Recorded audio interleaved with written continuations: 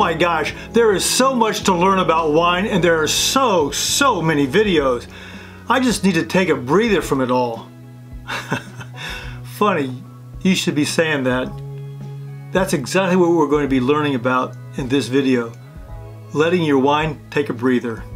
You know, you hear people talking all about it all the time, and you're not quite sure what it means. This is one video in a 4-video series about maximizing the aromas and flavors of your wine. In this video, we're going to be learning 5 things about letting your wine breathe. We're going to look at, number 1, what does letting wine breathe mean?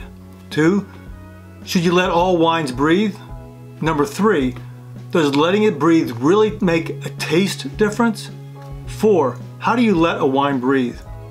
5, I'll call this a try it at home segment, plus a little bonus will be at the end, which I'll call a restaurant. You'll find that these things are so simple and will make such a difference with your wine, you'll be absolutely shocked. By the time you finish with this video, you'll know all you need to know about how to get your wine to both smell and taste better. Keep in mind, at any time, if you like what you hear, click like or subscribe or hit the little bell so you'll be notified when there's a new post. You know, you may want to stop this video and go grab a bottle of wine and a glass. You know, I'm absolutely certain this will help you follow along a little bit better. Actually, you can call that applying the principles that you're learning. Are you back? Okay, here we go. Number 1, what does it mean to let wine breathe? Very simply, letting wine breathe means pouring the wine in a glass or a decanter and allowing the oxygen in the air to interact with the wine. The primary thing that happens is that the exposure to the air begins the evaporation process and the oxidation process. Evaporation allows the aromas and flavors in the wine to be released. For the wine, this brief exposure to the air is like if you've been riding in a car for a year. Once you open the door to get out, you're going to want to stretch your legs before you start doing anything strenuous. Wine needs to do the same thing to get all the kinks out. Number 2, should you let all your wines breathe? Exposure to the air has a positive effect on the wine after at least 25 to 30 minutes. Actually, the amount of time red wines need to breathe depends on the age of the wine. Many young red wines, usually those under 5 or 6 years old, are strong in tannic acid, and they require 1 to 2 hours to breathe or open up. Mature red wines, generally those over 6 years old, are more mellow and need to breathe for maybe approximately 30 minutes, if at all. You know, if you want to learn how to abbreviate this long breathing period of time and get the most out of your wine in the shortest amount of time, check out my video, Aerating Your Wine. Back to breathing. White wines should be stored and served at a cooler temperature than red wines. Actually, if you want to learn more about the temperature to store your wines, you should check out my video, How Long Can You Keep an Open Bottle of Wine? Okay, back to breathing. Opening the bottle and letting your white wines warm up several degrees from the refrigerator will let the aromas and the flavors open up.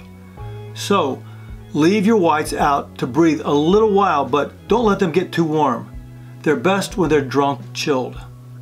Number 3, does letting your wine breathe really make a difference to the taste? A wine's character can definitely change in a glass over a short period of time.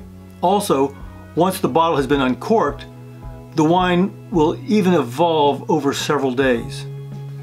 It's important to note, just opening the wine and leaving it in the bottle won't really help that much. The opening and the neck are so small that your wine isn't going to be in contact with enough air in time for dinner. If you're going to open it tonight and not pour it so that it can breathe, but let it breathe in the bottle, then you may be ready for drinking your wine tomorrow morning for breakfast. If that's the case, call me. I'll be glad to join you for breakfast. As I mentioned earlier, letting bolder reds breathe can help to soften tannins and release fruit flavors. However, if your wine has mild aromas like struck match or sulfur-like odors when you open it, and you're not a fan of those odors, then allowing the wine to breathe can reduce the intensity of those aromas. Letting it breathe not only makes a difference in the smell, it definitely makes a difference in the wine's taste profile. Letting the wine breathe unlocks its flavors. How are you doing there? Is this information making sense? If it is, let's just pause a moment and let me know. Write "breathe" in the comments below. I'd appreciate that.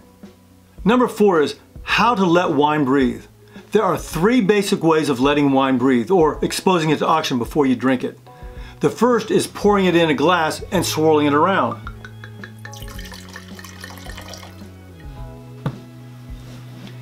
As the wine goes up the side of the glass, you increase the surface area that's in contact with the air, and it allows the wine to open up more quickly. The other 2 ways are aerating the wine and decanting the wine. Aeration is basically using a device to allow more air to get to the wine.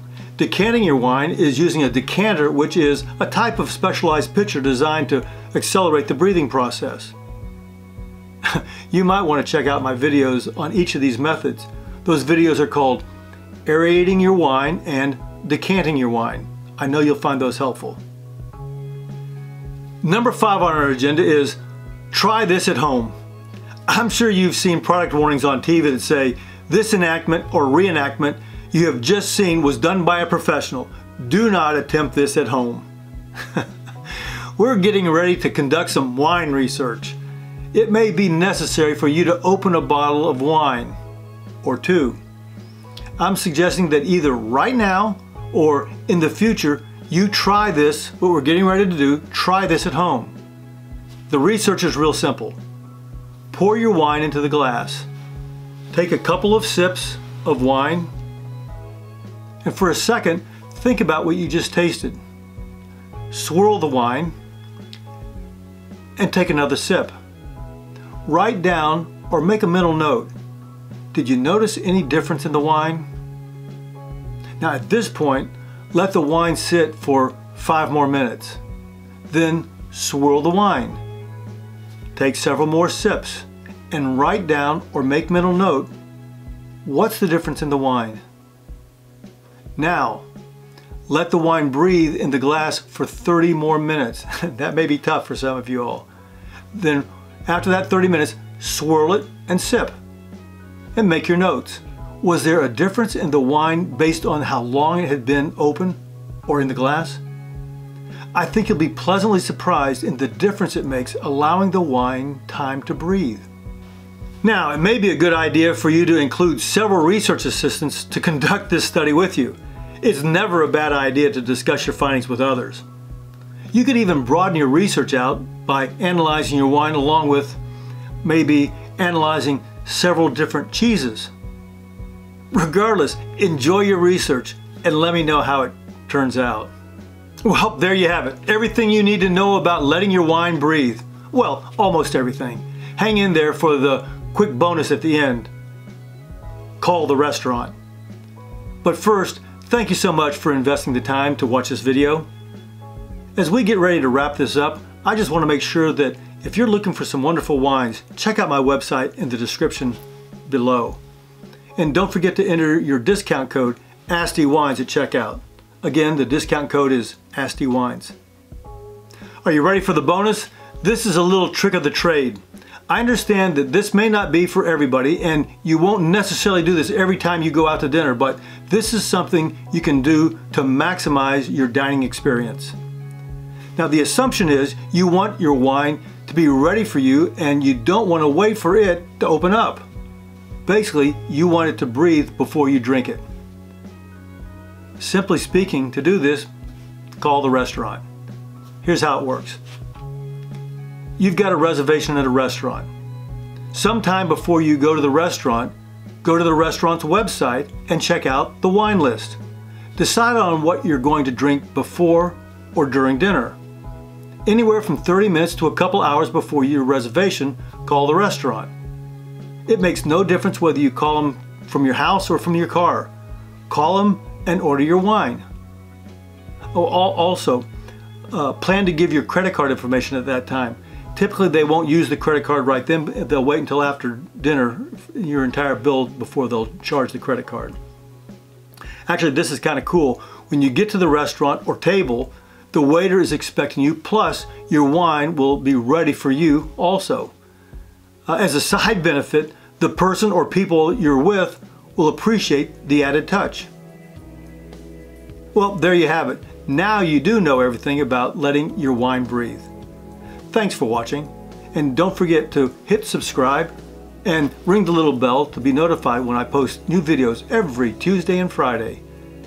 Click the like button if you've got something out of this video. Also, if there's someone you know that's interested in wine, make sure you share this video with them. I know they would appreciate it. Folks, I look forward to seeing you in the next episode. Until next time, cheers.